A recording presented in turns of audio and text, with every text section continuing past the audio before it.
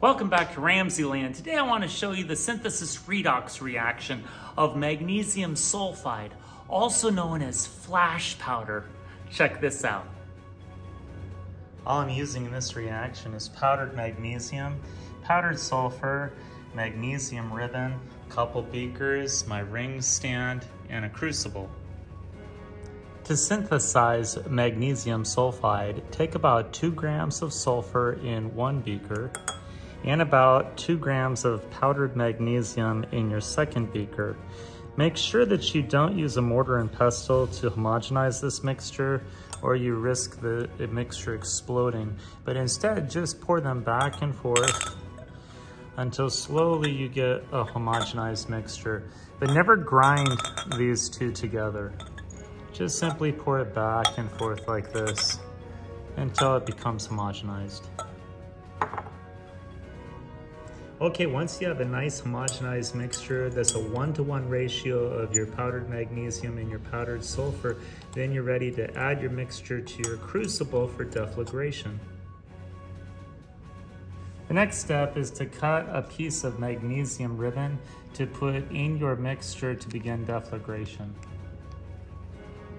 Okay, now you're ready to pour your magnesium sulfur mixture into your crucible and to put your magnesium ribbon in it. And you'll be ready to deflagrate your mixture until you get the product, magnesium sulfide.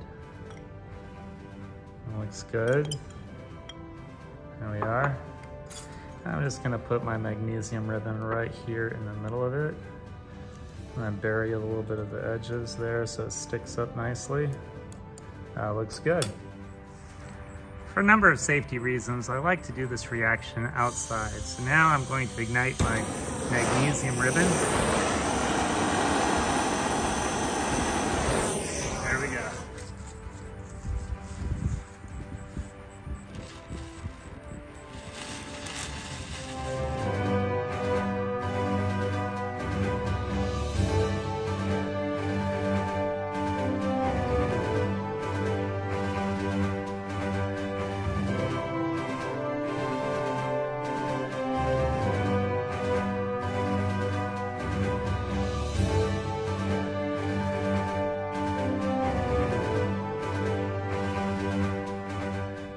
So in this synthesis redox reaction, your reactants are magnesium and sulfur, and as they come together, you create the product magnesium sulfide.